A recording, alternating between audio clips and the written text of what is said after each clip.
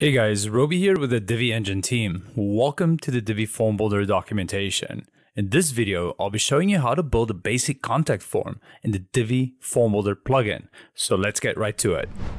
Okay, so to get started with our Divi Form Builder's basic contact form, all we need to do is start here on a fresh page, or you can use an existing one. I'm here on a basic contact form page I created earlier, but it's got no content. The first thing I'll do is add a row here. And I'm going to keep it nice and simple. I'm going to make it a full width row. And then all I need to do is type in form, and we'll see the Divi Form Builder form module right there. I'll add that one in. And we're individual builders, so we're actually going to be able to see the changes we make live since the plugin is 100% builder compatible. Now, the first important setting that you want to take a note of here is the form title. Now, we'll just say basic contact form, and as you can see here on the left hand side, it does populate it right on the screen as you do type it, so that's pretty handy. If you don't type in a custom form ID, it'll kind of generate one for you. And the important thing to decide here or select here is under form type, you want to make sure that contact form is selected. We've got a bunch of different types, but we're building a contact form. Let's keep that to contact form. You can go ahead and change your submit button text. You can say enter or, send, whatever you feel like. That'll be nice and handy. We've got the Ajax filter settings here. And then the scroll to form after submission.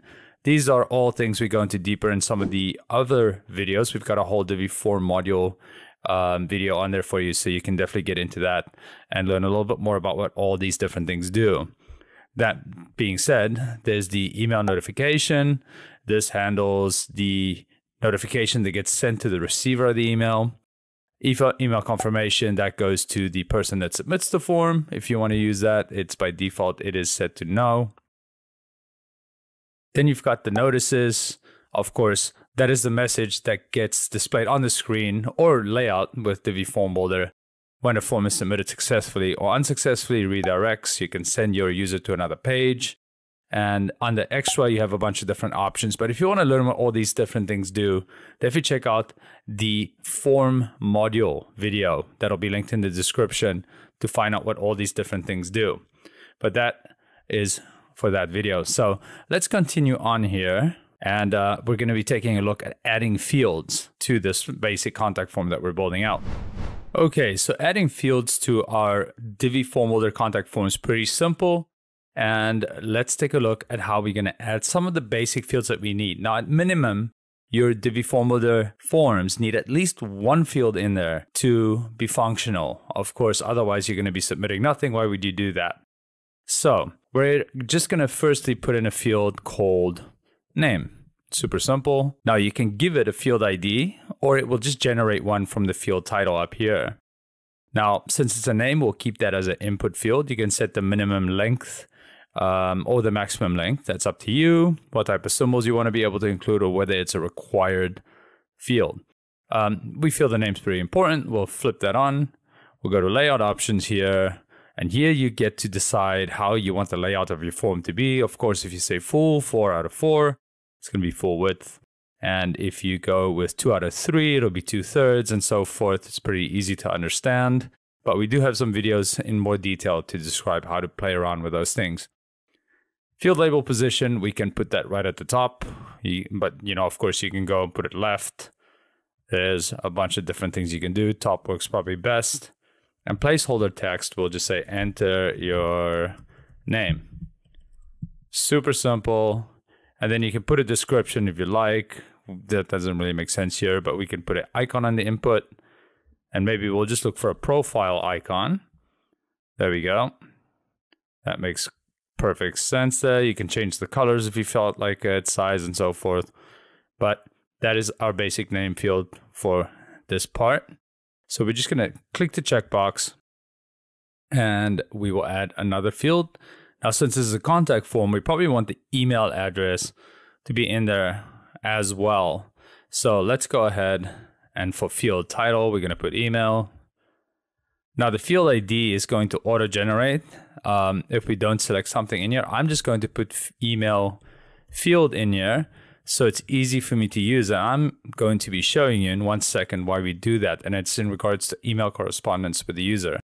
For the input type, we want to make sure that we put that as an email field. And you will be saying yes as required. And now we're back on layout options here. And we can go for just the full width again. All the same things. We'll put the field label to be at the top. Placeholder text, enter your email. And here we'll put the address or the description. I'm just going to say, put the email you want us to respond to here. So that gives a little bit of extra information for the user. We can add the icon. We're going to go email. And that seems to make perfect sense right there. Now we're going to select that button right there to save that field in there. But next we're going to take just a quick look at why we put that email field ID in there. So this one that we have right here, email_field, and how we're going to use it and why that's important for a contact form. Okay, so I just made you put that email ID with that email field. So let's see where we use that. And we'll just touch on this, but there is a video dedicated to these various email options that'll teach you pretty much what I'm going to be skimming over right here in more detail. Email notification is the email that gets sent to the administrator of the site or whoever else is designated to deal with these emails. And then we've got the email confirmation here, and that goes to the user that submits the form. Now, if we flip this to yes, we'll see here that if you want the send to email to be from one of the forms on the page, and it needs to be an email field, then you can select that, and then you say the sender email field ID. So here we would put email_field since we created that email ID specifically. So that's just something to note for email correspondence if you want to pull it from the form that's being submitted. It's a very handy feature that makes your forms just a bit more dynamic. So definitely check out our email settings video for all the information that you'll need to master this part of the Divi Form Builder. Okay, so now that we've covered all of that, why don't we jump on the front end of the site to see how the form operates when an actual user is going to be using this. Now, we can already see what it'll look like. We know that we can go to design to go and change all these different settings. Definitely check out our video on the Form Builder module to learn how to use most of those settings. So I'm just going to go ahead and save the form. And I will just open up this view page in a new tab. And here we've got our form. I type in my name. I type in test@test.com. And I hit that send button. And then we can see that our form has been submitted successfully. So there you go. This is how you build a basic contact form in the Divi Form Builder. And there you have it, folks. This is how you build a basic contact form using the Divi Form Builder plugin. Of course, we can go into a lot more detail about different things to do. That's why I suggest that if this video did not answer your questions about the Divi Form Builder, definitely check out the documentation site at help.diviengine.com for all the information you need on Divi Form Builder and its various features. And of course, as always, if you get stuck, don't hesitate to submit a support ticket with our awesome support team and somebody will help you out. So guys, with that, that's it from me, Roby with the Divi Engine team. I'm going to be catching you guys in the next video.